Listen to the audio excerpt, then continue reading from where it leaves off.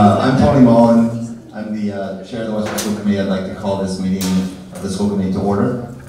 I'm going to hand it over to Jason from our architect today. The format today is just going to be a set of some presentations and an opportunity for Q&A throughout today, as well as an interactive exercise at the end.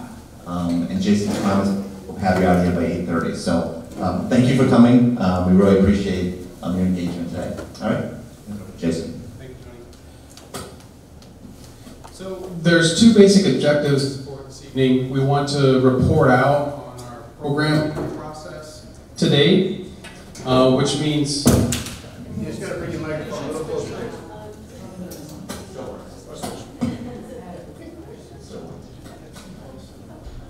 Do I need to be much closer?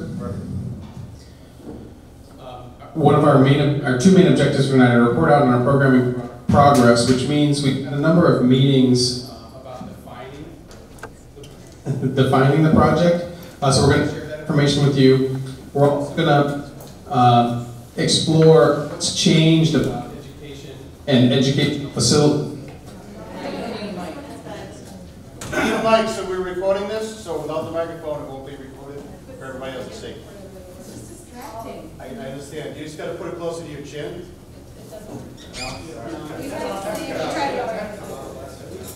I'll give it one more go. I feel like that guy from Everybody Loves Raymond that touches his chin every time he takes a bite. We also want to explore how education and how educational facilities have changed. Just dipped our toe into the water related to this in our first set of meetings. But we're going to go a little deeper with that this evening. I'm sorry, I can't do that. I'll do my best to use my teacher voice, and hopefully the ambient mics will pick it up. And so the agenda for this evening is, for those of you that haven't been to one of these yet, we're going to give you a sense of the overall process and outline some of the basic milestones. We'll report out on our programming efforts. We've had essentially 3 different kinds of meetings to help define the project with educational folks. We're going to share some information about what a 21st century next generation education looks like and why it's different than when your current buildings were constructed. And then we're going to do the same thing for educational facilities. Share some examples of built projects that embody that idea of next generation education. And then we'll conclude the night with an activity. You see the images posted around the room. We'll have something where you can provide feedback on what you see, so that it may inform the project itself. And then we'll share what our next steps are for the next couple of months. So many of you have seen these graphics before. This dashed line represents this evening. In this first step, the idea is to define and generate a series of options. I'll talk in just a minute about the 3 scenarios that we have to explore. And in the first step, what's called the preliminary design program, will conclude in March, spring of next year, with a short list of options that we'll present to the MSBA. Over the summer, we'll take that short list of options and present to the MSBA a final preferred solution. Then over the course of about a year, we'll prepare a schematic design, and the funding for the project will happen in the spring of 2021. If all things go according to plan, construction will start and the project will open, whatever it turns out to be, in the fall of 2023. I mentioned scenarios a few minutes ago. The district and the MSBA has agreed to 3 basic scenarios centered around different design enrollments. So Hanlon was identified as the priority project. So in all 3 scenarios, Hanlon has to be involved. So if it were a Hanlon-only project, it would be for 315 students. If it were a Hanlon-Deerfield consolidation, it would be 560 students. And if it were a Hanlon-Sheehan consolidation, it would be 685 students. Those are the parameters that the district and the MSBA has agreed upon. In each one of those, there's a number of different kinds of options that we have to explore. For Hanlon, we would explore renovation only, addition renovation, and new construction on the Hanlon site. For a Hanlon-Deerfield consolidation, because neither of those facilities are large enough to accommodate that agreed upon enrollment, without an addition, we would only be exploring addition renovation and new construction on the Hanlon site. At present, doing this consolidation on the Deerfield site is not being considered. Finally, the Hammond-Sheehan consolidation. Similarly, neither one of the two buildings alone is large enough to accommodate the agreed upon enrollment, so we'll be exploring addition renovation and new construction, this time on both of those sites. One version on the Sheehan site, one version on the Hammond site. As part of this submission that goes in March, next spring, some evaluation criteria will be applied, and that was what will generate the short list. So here we are, just after the process has started. To develop that full range of options, we explore both facilities and education. And like I said, that full range of options will be developed for a submission next spring that will ultimately result in a short list. As the process moves forward, we continue to look at both education and facilities. We evaluate the short list of options. Ultimately, the district and the town will select a preferred option.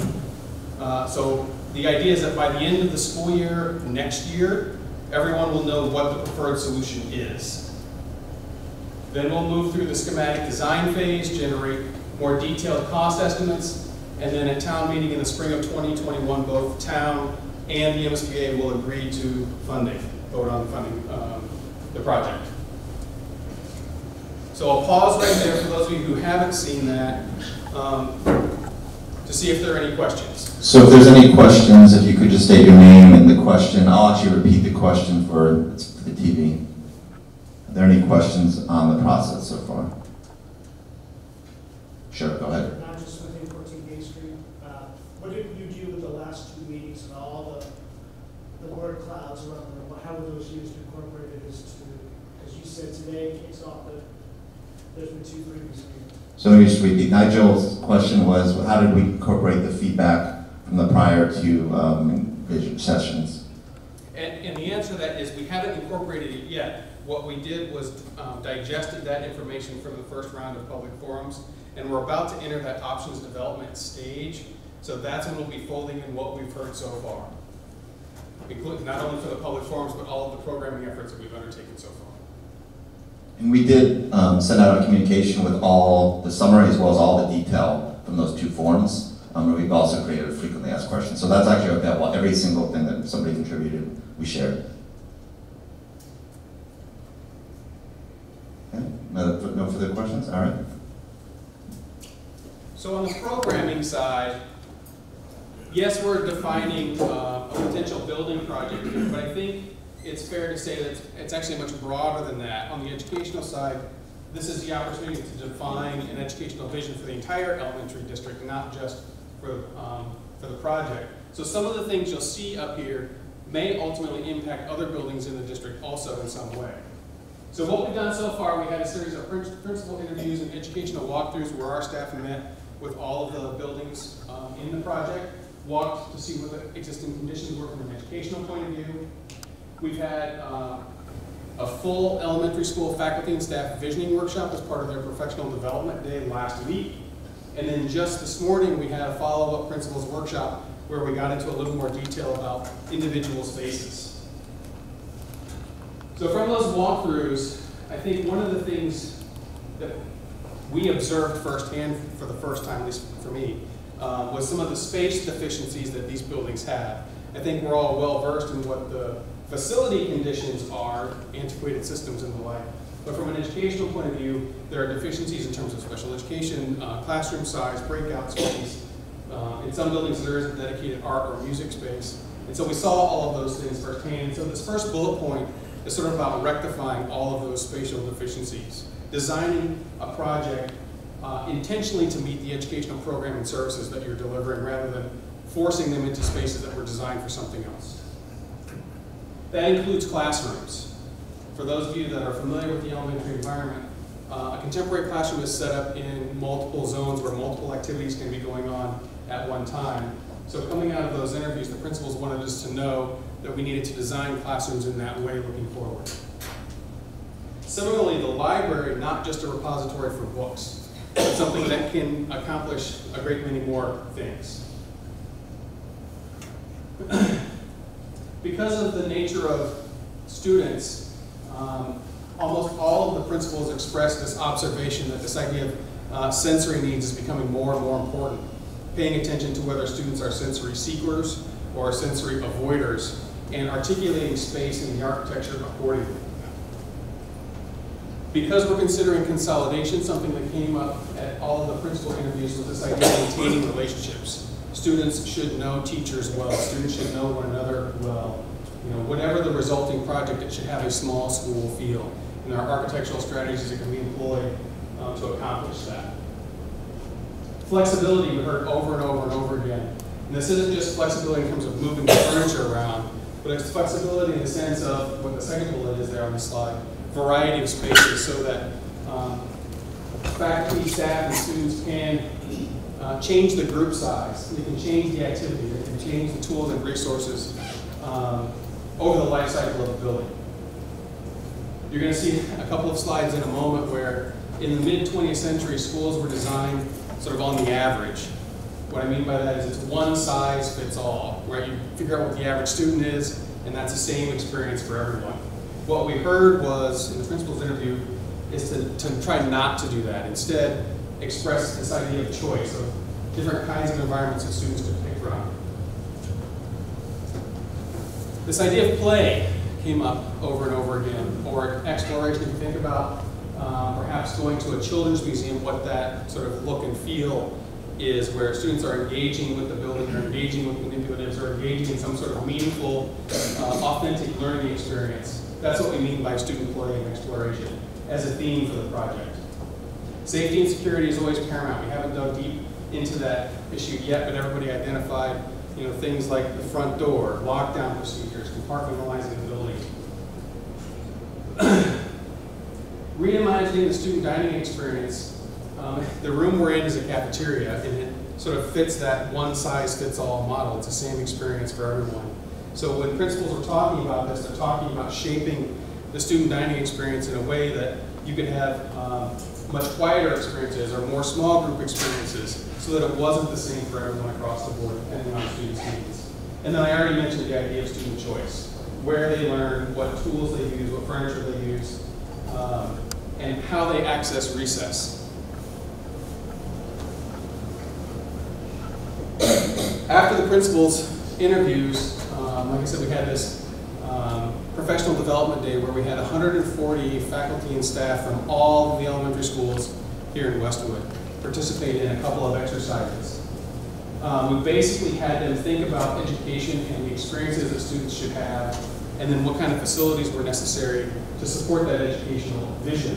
And so this is representative of the first activity that we did, where they were describing student experience. So what they're doing is they documented one student experience on this 8.5 by 11 sheet of paper, where there's a narrative description, they've selected images to represent the experience, and they actually created these physical models of what the experience was sort of in space at the micro scale. So what this one is trying to depict, this is an outside wall, these are windows, the partly cloudy day.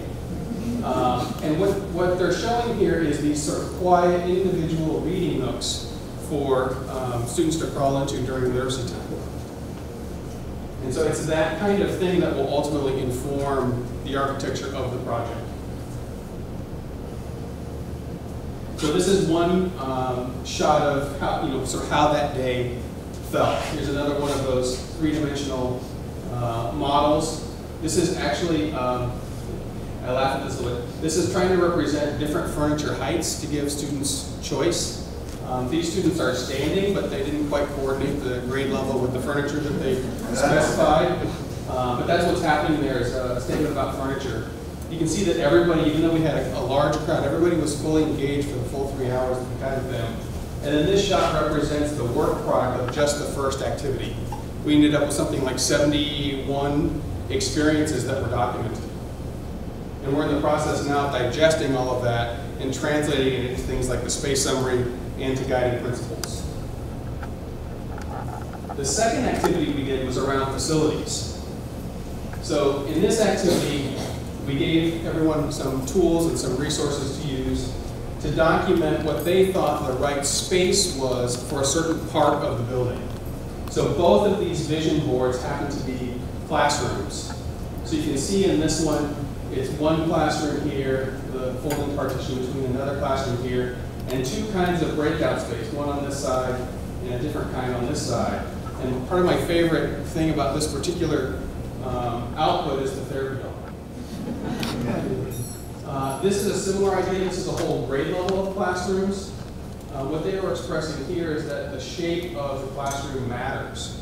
That in order to achieve that idea of having a classroom zone for multiple activities at the same time, that perhaps we need to think about how many corners there are in a classroom. Those tend to be really valuable at the elementary level. So that's what you're seeing here is an L shape with lots of corners where there's some breakout space internal to the building, some larger breakout space for the whole grade level, and then outdoor breakout space. So again, the point of doing these kinds of activities was to inform ultimately the design work. So as we go into options, we will be arranging geometries and looking for opportunities to achieve some of these things that came out of the visioning exercises.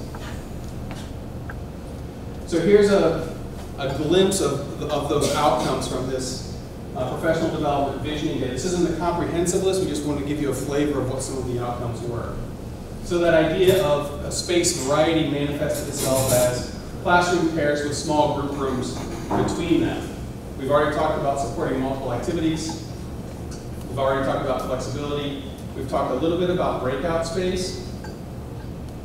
This is the Children's Museum sort of experience that we talked about. We saw an awful lot of groups where they leveraged pegs on the wall or a sensory path or some sort of movement activity. One group had something called the Fuzzy Hill, which was this carpeted mound in the middle of the breakout space where students could have a movement break inside the building that wasn't recess.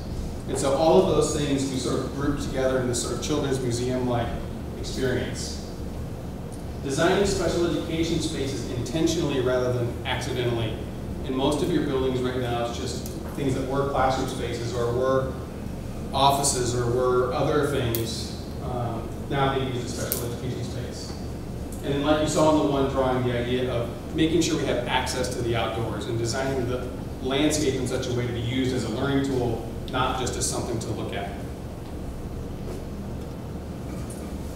And then some global things that are informing our planning. So with the 3 scenarios at the top, based on class size targets for the district, MSBA guidelines, it looks like for Hanlon only we would be talking about 3 sections per grade level. So 3 kindergartens, 3 first grades, and so on. For the Hanlon Deerfield, consolidation would be 5 sections per grade, and for Hanlon Sheehan, it would be 6 sections per grade. In terms of special education programs, we've already learned that there may be a desire to relocate some of the programs from where they currently reside in the district to the project, depending on which scenario we're talking about. None of that's been finalized yet, it's an ongoing discussion, but we wanted to alert folks that that's being talked about. And then finally, these 2 sort of more global planning principles, the idea of grade level clusters, that all of kindergarten is located geographically together with some shared breakout space of some kind. First grade located together, rather than one classroom over there and another kindergarten classroom over there, to try to create a cohesiveness around those grade level teams. And then finally, because of safety and security and a number of operational considerations, the idea of zoning the building, the project into public and private. This actually was something that just came up again this morning. So you might choose, for example, to have the gym and the cafeteria, perhaps the music rooms, in the public realm where they can be accessible to members of the community after hours and secure the entire rest of the building. Classrooms, maybe the library, special education spaces, maybe on that private side, where when the building is open, it's easy to access them, but again, can be secured in an after hours or a crisis situation. So again, that was a lot of information in a very short time window. We'll pause here again for questions on the programming update to date. Are there any questions? Yes. Yeah. Hi, Rebecca Ames, 52 Greenacre. You mentioned at the beginning of what you just said that you were seeing this as a district kind of remapping of our education. And I understand ultimately this project will be, this is focused on the architecture of the new building. But given that up until now, the focus has been on 3 schools in critical need, I just wondered if anyone could help me bridge that, sort of how you're seeing this as a system rethinking in the schools and what will happen to the 1 or 2 schools not included in the new building. So the question is, thank you for the question. The question is, what will happen, that we're looking at 3 schools, but actually all the scenarios will only include 1 or 2. What do we do about the other 1 or 2? Superintendent?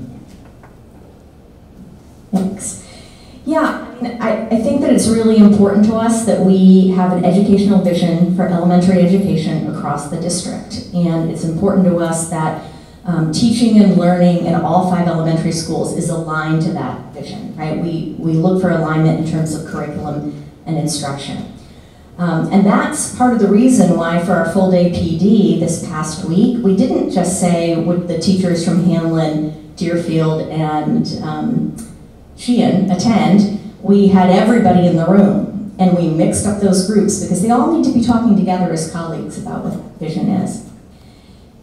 So that's very much on our minds. Having said that, we do with the building project have an opportunity to design specifically to that vision, and I think it would be a shame to not take that opportunity to design to that vision. And what we're finding is that there may be some things that come out that we think we could apply to Downey and Martha Jones, which are buildings that were obviously, they were renovated much more recently than the buildings that we're talking about, right? Martha Jones and Downey were fully renovated in the early 2000s. So I think it's safe to say that the space there is much closer to that vision at this point than our 1950s buildings. And if I could just add to that, there may be low-hanging fruit that comes out of the work for the project that could be applied to the building that's not included in the project and the other elementary schools, like furniture, like breakout space. You could find ways to carve those things out without doing any construction work by purchasing some targeted furniture or changing the student dining experience in some way. And so I think we're all hopeful, the district included, that that's exactly what happens, is that the lessons that are coming out of the planning for the project could be applied in some way to the rest of the elementary schools in the district. So I have a question here. Hi, first is Kim Wing. I'm guessing from Wentworth Street. So in terms of the layout and some of that work, I mean, it seems great, right? It seems like, you know, it's modern and everything. Do you have any data to kind of support that you actually facilitate and actually, you know, support the learning process? I mean, for me, is, you know, I go to those museums and such, and it just seems to me, maybe I'm old school, but it seems like it's very overwhelming with like things and, you know, walls, corners, and so many things. Do you guys have any? I mean, I'm not in this field. Is there anything that says yes, these would enhance the educational process? So let me just repeat. So Hugh's question was: is there any, any data that shows that educational outcomes are helped by kind of some of the new space? Kind of Exactly. Yeah. Like these intricate things, that's being.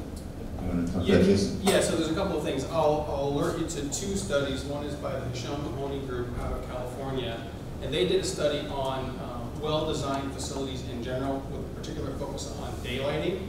And their outcomes were that student performance on things like standardized tests, attendance, how they feel about going to school went up by as much as 20% in buildings that were well-designed versus buildings that were older. Another study out of Great Britain just recently in 2018 by a gentleman named James Barrett indicated that the year-to-year learning outcomes, the differences between students in places where the facility was well thought out and not well thought out, or in alignment with the educational mission, the difference was 16%. So in other words, if you've got 2 students who are taking the same curriculum with the same teachers, if the only thing is different is the facility, then the difference in learning could be as much as 16%. So those 2 studies alone show that there is a tangible impact by the facility. Obviously, the adults in the space are the most significant contributor to learning outcomes, but the facility does matter. So, things like shaping space specifically for special education can have a profound impact on those students where they're in accidental spaces or spaces that were designed for some other function right now. So there is a lot of that tangible evidence out there. But like, I guess on the counter argument, like you say, you can have many corners or bends and stuff like that, that would be beneficial to kids that might have certain types of disabilities. But what about, maybe how would that, I guess, impact the students that probably would kind of like open spaces close to like bends? I don't know, just using that as an example. Well, You guys have, I mean, like, I think the idea here is to design with enough variety that we're accommodating the needs of all children. We want to be careful not to over-design and make an environment too stimulating, right? We know that for even regularly developing children, something that's too stimulating can be distracting, can actually be counterproductive. But in terms of the type of space and the variety of space, I think one of the key things that we've learned over the last 20 years or so is that we need a much wider variety of spaces than we thought we did in the 20th century, where the basic arithmetic was how many kids do you have, divide that by 30, and that's how many classroom rectangles you have, add a gym, add a cafeteria, and you're done, right? We're thinking about it in a much more sophisticated way now. Great. Eric, do you have a question? Yeah, thanks. Eric Arnold from Dover Road. As you're talking about the way students group by age, I'm wondering, has there been any thought, and I'm not advocating this, I'm sort of curious about the district's thinking about, would you ever go to a K to a 2 situation, 3 to 5? We're in a K to 5, which makes sense to me, but as you're describing all this, I suddenly started wondering if that's been ever thought about, why would we or wouldn't we, and just knowing that reason. So the question is, would we consider, or have we considered going from the K to 5 model to kind of potentially a K to 2 and 3 to 5? Superintendent, a question for you. I mean, the short answer is yes. We thought about that. And in fact, Westwood at one point did have K to 2 schools and 3 to 5 schools, and then we redistricted and transitioned to K to 5 sometime in the, I want to say, late 90s, somewhere in there. And we did think about it, and in terms of this project. There are pros and cons to either of those models. So for example, I don't know. Is this operator error? Okay. When we think about things like curriculum and curriculum alignment, there is some advantage to being horizontally aligned across a grade level by having everybody in the school in one place. But we're also trying to think of a vertical experience, sort of a guaranteed experience as kids progress through the schools. And those two different models are one thing over another.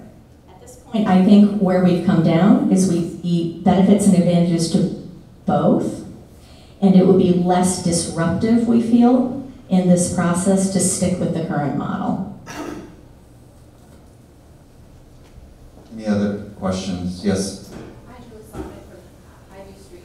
I'm curious about the 3 scenarios that you've presented.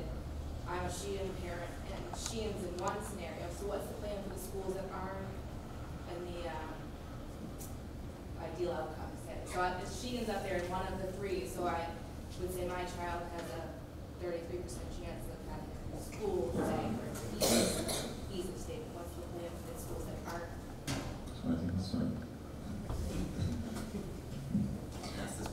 So the short answer is that we don't have the answer to that question yet, and we are at the very beginning of this feasibility study process. I think that a strong theme that came out of the original forum was just that question, that people would like to know. They want to make sure that the school committee in the district has a plan for what will happen with the 3rd remaining building. And so that is something that we are thinking about right now, and we hope that by the time so first through the feasibility study for the MSBA project, and then by the time we get to town meeting next year, we would want to be able to tell people, and here is what the plan and the timeline for moving forward is for the remaining building. Thank you. Any other remaining questions? Okay. Oh, yeah, Charlie. The last session, a couple of things came up that maybe we could talk about a little bit. One is the basketball court or basketball facilities, not just used by the school, but by all of the youth programs in the town. We're very limited in the town. This basketball court here is a size. So there's a lot of interest in how that could be of value to the youth sports in and out of the school. The second thing is we build and take up land for the new building wherever it is. We're taking out fields that would be used for lacrosse, soccer, and all that. And as a part of, that is a part of the planning process to find new fields to replace that. And then the issue of environmental learning and all of that. We have Hale Reservation as a wonderful resource. We're beginning to use it. But it's a wonderful opportunity to be creative about how we can take advantage of that in the learning process, where the kids are out learning and taking advantage of that resource as a part of the curriculum. Can we repeat that? Yeah, so the question, there were two parts. The one was around the recreation implications or incorporating the recreation implications in the design. The other was around leveraging Hale. I can probably speak a little bit to the recreation. I think obviously we'll be, I know there's been some requests, we'll be looking, we haven't decided on anything, but that will obviously be part of looking at the overall project, both in gym and potential fields, and working with the rec department on that. As far as Hale, I think, again, that's probably in early conversations. We obviously continue to leverage the relationship with Hale, but that's kind of early conversations on that. So, thank you. Okay? I would add to that, so let me take those three things in turn. As far as the gymnasium goes, for good or bad, the MSBA has guidelines specifically around gyms. And for the elementary level, it's a 6,000 square foot gym. To put that in context, it's large enough for a high school competition court and the appropriate runoff space, but no bleachers. So as recently as this morning, we talked about, does the project want to upsize that so that it's both a high school competition court and enough room for some bleachers so that it can also serve things like youth basketball or as a community asset in town. Anything over that MSBA guideline will be deemed ineligible for reimbursement, but the MSBA has recently changed their policy related to that, where in the past they could say, no, not even if you want to pay for it on your own. They've softened that now, where you can do a larger gymnasium at the elementary level, just that any overage would be ineligible for reimbursement. So we are exploring the possibility of the gym as a community asset already. In terms of play fields, historically what happens when you have an existing building on an existing site is if you put the new building on what are currently fields, you would do a swappage of use. So you would replicate fields where the current building is. And if we take Hanlon as an example, there's enough real estate there, it appears there's enough real estate there to accomplish that kind of move. But we're not just programming for the inside of the building, we're also programming for the outside of the building related to fields and parking and all of those, to your third point, outdoor learning amenities. So yes, we could take better advantage of Hale, but we're also looking at how we leverage the site wherever the building is as an outdoor learning opportunity as well. So we're going to have one more chance for Q&A. Go to the next part of the presentation and then one more chance. So we get asked the question, I characterize this as when my high school math teacher used to ask me, why do I need to know this? We get asked all the time, why is a building different? Why is education different than it was in the mid-1950s when your current buildings were constructed? So we want to spend a few minutes talking about that. And so to couch that, to start that discussion, I would be interested in hearing from you, what do you think has changed about education in the last 70 years? Anybody want to volunteer? Technology? Technology for sure. I've mentioned a couple of them already. How we organize classroom space. The idea of special education didn't exist. Classroom size and student teacher ratios? Yep, have all classroom sizes generally gotten bigger. Students per class have generally gotten smaller. What else has changed? Working in groups and teams. Right. Specialists? Yeah, so far more adults involved in the education experience now than there was in 1950. So I've got a couple of images here. This is a postcard that was generated for the 1899 World's Fair. A group of artists was asked to speculate about what the future would look like 100 years into the future. And so this is one of them. And they got it not too far off, right? Just here in Massachusetts, we've got iRobot who's doing, our sweeping for us. But this was the vision of education 100 years into the future. What do you see in this image? What does this say about learning? Individualized. Individualized? What else do you see? On your own, so. Okay, yeah, by yourself? The teacher's not teaching. But they are in control of all of the information, right? It's a one-directional discussion. Same experience for everybody. Same experience for, well, not everybody. That poor guy's left out. He's got to turn the machine. What else do you see? It's only boys. No more reading. It's passive. Right? It's not active in any way. No pen and paper. Right? It's technology rich. Right? Relying on technology. What about this?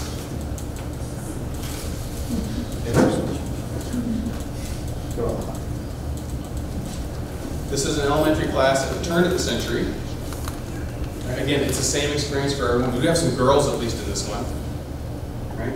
Teachers providing individualized instruction as she can get around to everyone. What about this? When do you think this picture was taken? 1952. Right? This very well could be Deerfield. Right? Again, same experience for everyone. What about this?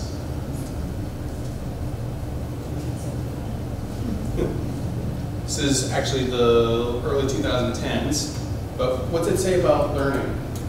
It's changed. How?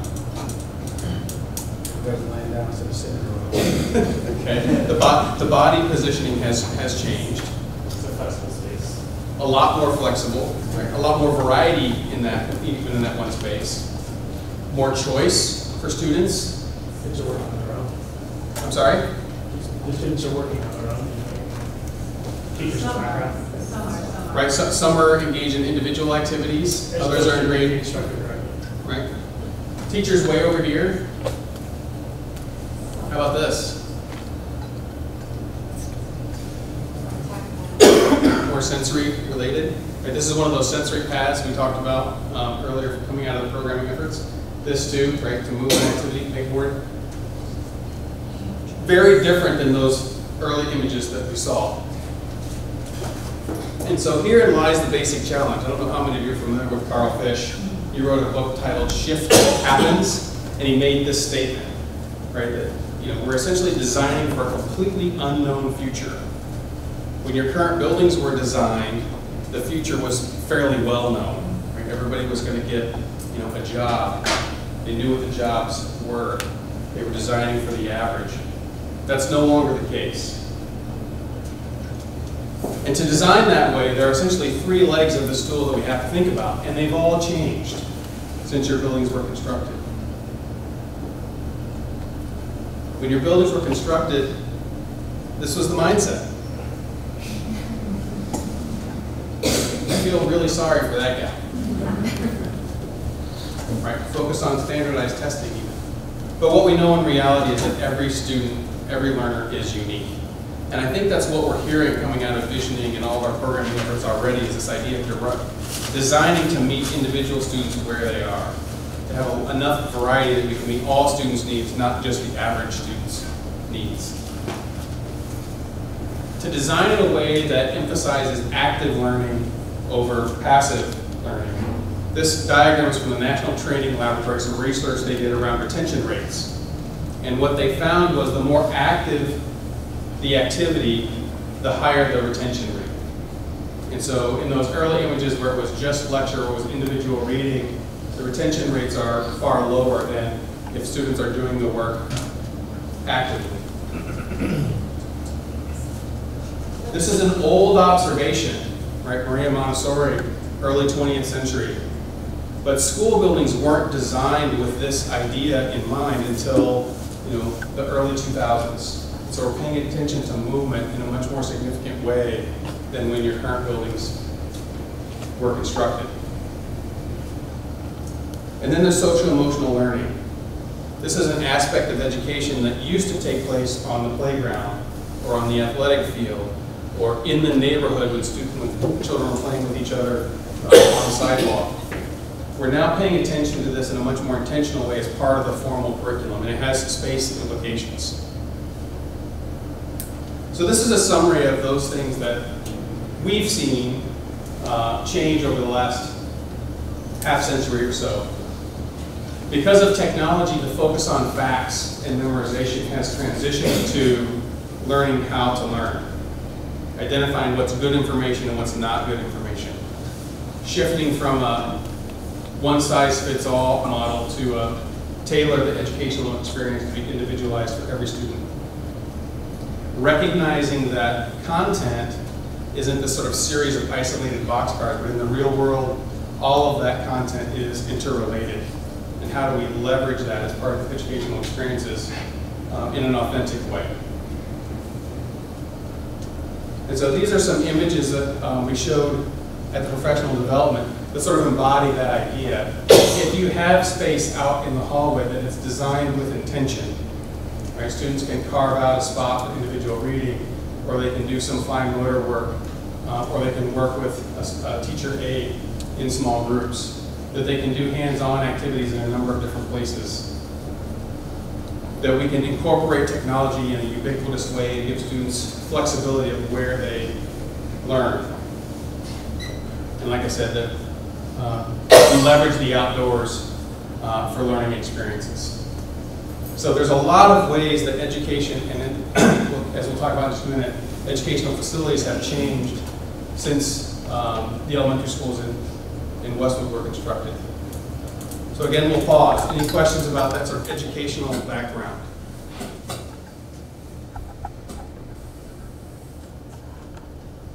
You all have master's degrees in education now. Okay. So the last bit is I want to talk about, I'll give you some examples of facilities themselves. So this diagram is by Fielding Nair. They're a group out of Minnesota. And that idea of variety and flexibility, they've embodied in just one classroom experience. So what you're looking at is a floor plan diagram where they've said, all right, there's a direct instructional area, there's a teacher area, there's sort of a breakout spot, a wet spot, and access to the outdoors, all in one environment. What we shared with the people at the Professional Development Day is that if we were to try to do this for every single classroom in the project, we could never afford it. So how do we create these same experiences but have some of them be shared?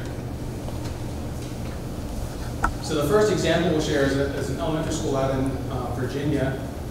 And here you can see in a classroom experience some of those things that Fielding Nair showed in that diagram that we've already talked about. All of the furniture is highly flexible. The tables are on wheels, the chairs, some of them are on wheels, some of them are on sliders, so the students can move these things for themselves. So there's a tabletop environment, there's a soft seating environment, there's a lot of vertical display surface, and in this particular case, the divider between two classrooms can disappear and look like that. So that's a demonstration of flexibility so that they can change the group size as they desire. And you can see on the other end of the classroom, there's one in the foreground also, the opportunity for a wet. This is that same elementary school where you're seeing intentional breakout space, not in the classroom, but just across the corridor. This is part of the library experience there with expansive views of the outside to bring that nature into the experience. Same architect, different project. We put this illustration in the package to demonstrate what another flavor of breakout space might be. So again, here's two classrooms. They happen to be connected by a door between them, but this is a small group space between each pair of classrooms. And then you see that inside the classroom itself is a wide variety of experiences. Here's a reading area out on the floor. This is a window seat for individual reading. There's another one over there. And then this is a breakout space just outside of the classroom. This is what the inside of that room looks like. Yes? Go back. Maybe. So is this a singular classroom for 18 kids, or? This is a pair of classrooms for approximately 18 to 23 kids in each half. So the presumption is half more sitting on the floor, bean bags or something. Curious. You mean because there isn't enough seating for all of them to be at the table? Correct. Yes. Not realistic business. That's exactly right. Maybe it's not appropriate for this project, but what they've assumed here is that there's very few times when the entire class is receiving direct instruction all at once. And therefore, with aides or other adults in the space, that students are engaged in a number of different activities all at the same time. I think that's what you're seeing in this image. So does that change, Mrs. Croner, does that change the need for additional staff in a multi-dynamic or type of learning environment? Or is the professional supposed to be able to juggle 3 different types of learning experiences? I think right now they're juggling 3 different types of learning experiences in a rectangle-shaped classroom. So I think they're doing that kind of instruction, but in a facility that's built for different kind of rows, rows of kids facing a teacher at the front. So it's happening. And is it fair to say that there's already multiple adults in most of the classroom environments? At any given point in the day, there may be more than one. So this is the space just outside the classroom. It was at the bottom of the diagram. So again, if you can imagine specialists or aides or students that want to be acoustically separated from the classroom experience could be out in this experience.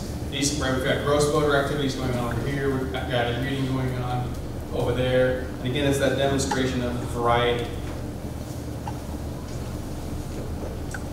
A similar expression to this, one from Wyoming. Here's what a grade level cluster looks like as a floor plan.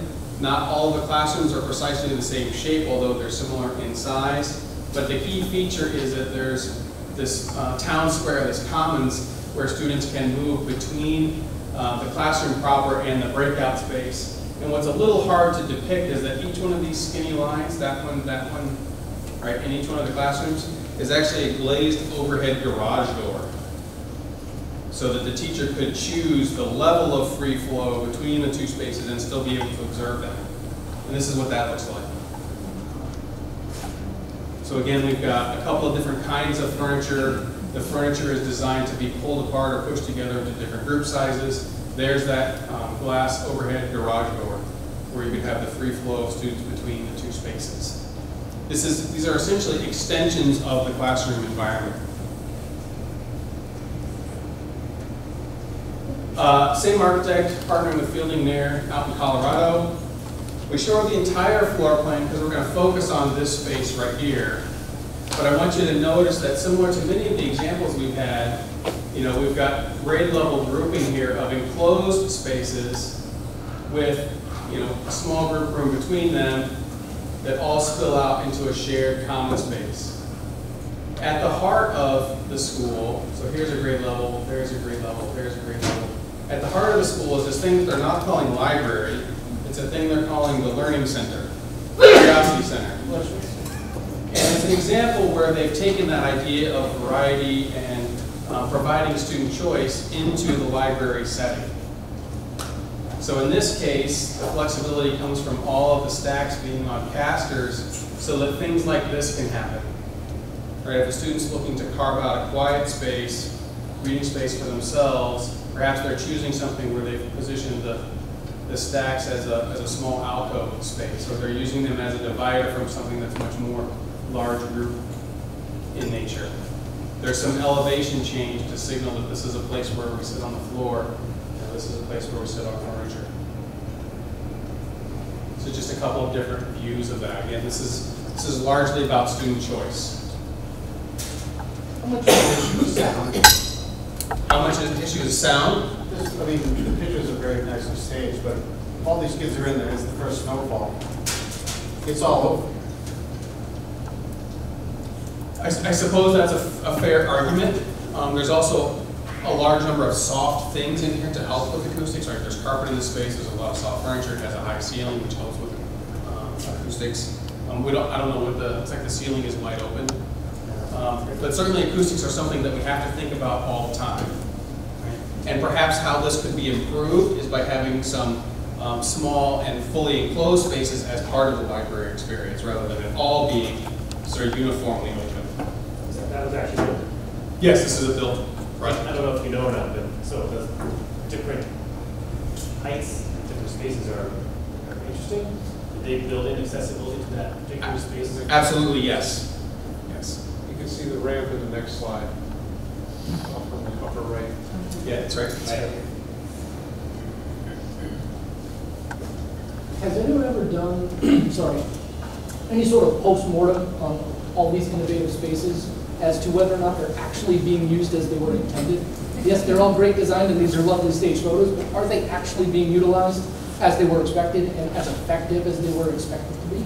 The short answer is yes. It varies district to district and architect to architect. Sometimes the district will do a post-occupancy evaluation of how spaces are being used. Sometimes the architect does a post-occupancy evaluation of how they're being used. For good or bad, architecture is one of those professions where you design something, you get all the input that you can, and then 3 years after the architect goes away, who knows how it's going to be used, right? And your current buildings are a good example of that, right? So a successful project for us would be something that's flexible enough that you can actually change your mind over the course of the building's life cycle and not have to spend money reconstructing things. Like I said, so we're tomorrow, the whole team that's going to visit a bunch of schools in the area that have been open, recently or a couple of years, and I'll be asking all those questions. So this is Sunita Williams. This is one of our projects. It's just up the road in Needham. And what we're trying to illustrate here is a different flavor of breakout space. So here you can see this is a grade level cluster with four classrooms. Rather than the breakout space be immediately between them, they were looking for something that was shared among 2 grade levels. A place where they could bring larger groups together and share that space. And so that's this right here. And so what you're seeing in floor plan is some enclosed space, some open space, a large open area for a guest speaker or for movement activities. They're actually planning to build Rube Goldberg machines in this space. This is also sort of a wet, sciencey area. And then this is a reading structure, which you'll see in photographs in just a minute, with some specialists on the edges. So this is a blow-up of that extended learning space. And so you can see the variety of functions. Here's an open small group room. Here's an enclosed small group room where pull-out instruction with specialists is taking place. This is a coach who's providing assistance to the faculty and staff in their curriculum and delivery. And then we've got things like teacher collaboration and some toilet infrastructure things sprinkled around. But this is what that space was conceived as during the design phase. That's a green pull-down green screen, lots of dry erase surface. Here's that reading structure I mentioned. Here's that open floor gathering area. You're just seeing the sciencey area, tabletop area here in the foreground. And this is what that looks like in the built condition. Those of you who are going on the tours tomorrow will see this in action. And so I think one of you asked about accessibility before. This was actually designed with sort of a universal design principle in mind, where this spot right here, students certainly choose to be there who are able-bodied, but it was designed so that someone in a wheelchair could roll in there and have the same experience as everyone else. There's the green screen, turned out to be a permanent installation rather than a pull-down screen, but all of those functions made their way all the way through the design process and into the built condition. So again, that was a very brief run-through of some facility examples. So another opportunity for questions, and then we're going to do an exercise. Yep. Any of the remaining quick questions? John. Question as far as, with all that open space, is it easier to be energy efficient leads-wise or not? So those two things are not necessarily mutually exclusive. High ceilings are much tougher to heat down low. Well, the ceilings in many of these spaces are not any higher than they would be otherwise. Right? This is not quite a story and a half space. The ceiling height in here is only 11 feet. Right? It's in this project. It's 14 feet floor to floor. So where the acoustical clouds are is only 11 feet. So it's not like it's a double height space. Does it cost like more to create this type of space versus your traditional space? If so, what's the cost, I guess? So anytime you add square footage to a project, it's going to add cost, for sure, right? The MSBA has now made provisions for things like these breakout spaces for them to be partially eligible for reimbursement. So, but I guess the question I have is just in overall, though, I just say, let's just say you have a room like this versus a room with textures and all of these corners and bends and stuff like that. What's the cost on average? well, we don't, I'm going to sidestep that one for right now. We don't really know. We have, the MSBA publishes data about what projects are costing in Massachusetts, and I think what they will tell you about cost is it doesn't matter what kind of space it is. By and large, what drives cost for these projects is the size of the project itself, the number of square feet. And so if it's a classroom versus a cafeteria, yes, there's a nominal difference between what those spaces cost. This has a long, clear span, for example, in the structure. So that's going to be a little more expensive than if it was a classroom that was a little shorter span. But in terms of the grand picture, that's a relatively minimal cost difference in the grand scheme of things. Does that?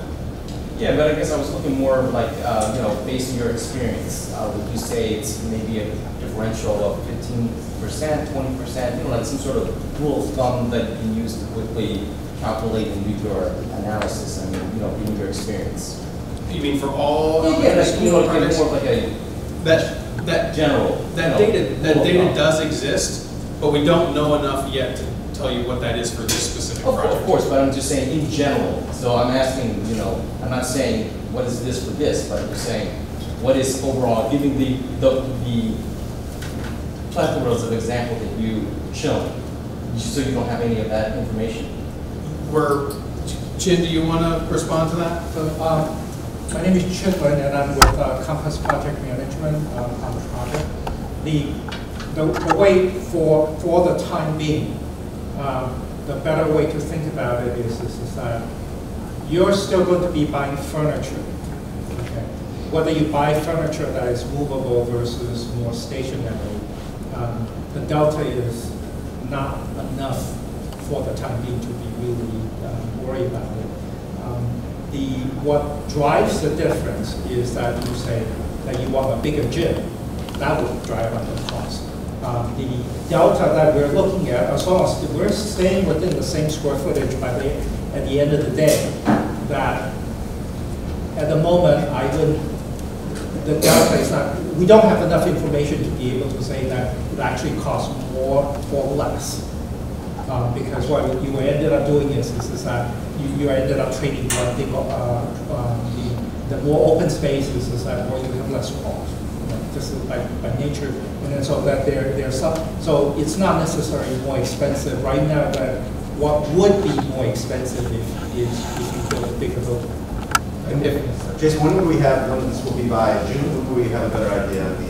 We're going to have some sort of cost estimates here in the PDP phase that will go in with the March submission. I want to preface the PDP phase cost is more of a comparison that one option is more expensive than the other because you're building it, one side has ledge and the other one does, for instance.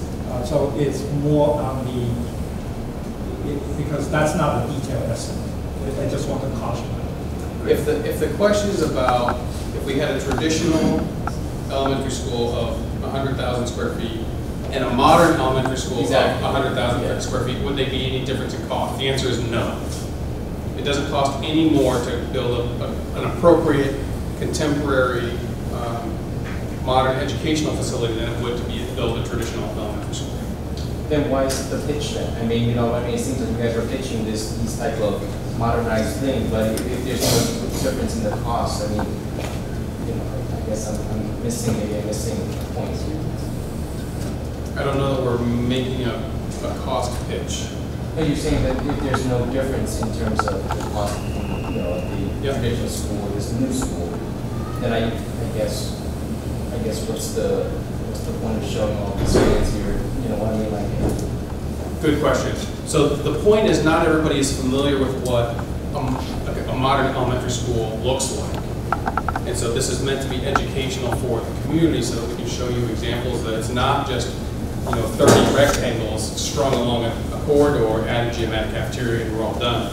If it's done properly, it would be much more than that, right? A much wider variety of spaces than that. Yeah, I also think we got a few comments out of the first sessions where people were saying, well, this cafeteria looks fine, why don't we just build this? Or we grew up in a classroom that was square, why don't we have that classroom? So what we're trying to do here is explain to people like me, who grew up in these traditional classrooms, how teaching is different now, how students are learning differently now, so that when we show the design, when we come up with the final design of whatever the project is, people understand why it looks the way it does and why it looks so different from how we grew up.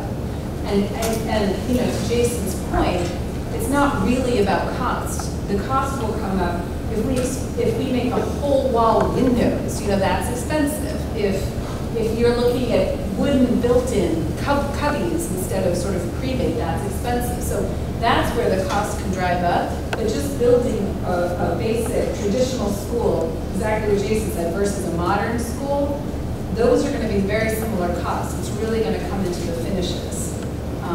And that's, and we're trust me, we're very cost conscious. We know this is taxpayer money, and we're very, very sensitive about that. But what the point of this presentation is really just trying to explain to all of us, what does teaching look like today, and how are these students learning? So it's not really about cost, it's more about that, I think. Right? Yep, absolutely. So we're almost past 8, so maybe one more thing, and we should get to that. Go ahead. So we have a number of images scattered around the room that are representative of sort of the full spectrum of the educational experience of the elementary grades. And so what we'd like you to do is engage in this I like, I wish, I wonder activity, where we've got some Post-it notes sprinkled around, and we'd like you to look at the images and see what you might be attracted to, what you think might be important for the project to consider. So the I like prompt, use that as an opportunity to make a positive statement about something that you think maybe should be in the project. The example I gave there was, I like the variety of spaces that's represented in this image. Use the I wish prompt to express, your vision for something. And perhaps it's something that's not depicted, that we don't have an image of. And then use the wonder to sort of pose a question. We need some more information about something. To the question earlier, the example we gave is, I wonder if MSBA will reimburse for a slightly larger gymnasium. We already gave the answer to that particular question, but use that I wonder prompt as a way of sort of asking questions or for additional information. We've got about a half hour left, so maybe what we do is we do this for about 25 minutes, 20 minutes. Come back at 25 after, and we'll share with you the next steps, and then after everybody goes, we'll compile all of this information just like we have with the other public forums. Just before we close out the evening, we want to alert people to the design team's next steps. And we mentioned these briefly in the opening process slides, but we have a repeat of tonight's meeting on Thursday night. December and January of next year are about creating the options. In other words, synthesizing all of the information we've gathered so far, making a first pass at what the options look like for each one of those 3 scenarios that we described. In February of next year, we're going to start the cost estimating process and start the process to evaluate the options in an effort to establish the short list for that MSBA submission in March of next year. And like we said, if everything goes according to plan, next summer, around the time of the end of the school year, we'll have identified what the preferred solution is to submit that to the MSBA. So we're not taking the vote on funding next year. We're going through the process of going from the many to the few to the one. Any questions about that? Tony or Emily, do you want to close us out? Yeah, so 2 final quick things. If you haven't already on your way out, if you could sign in, that would be great. I'll just reiterate, there is a great online resource that has all sorts of information, frequently asked questions, all the presentations.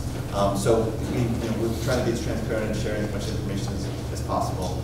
And finally, do I have a motion to adjourn the school committee? I'll make a motion. Do I have a second? Second. All those in favor? Aye. All right. Great. Thank you guys for coming. Thank you, everyone.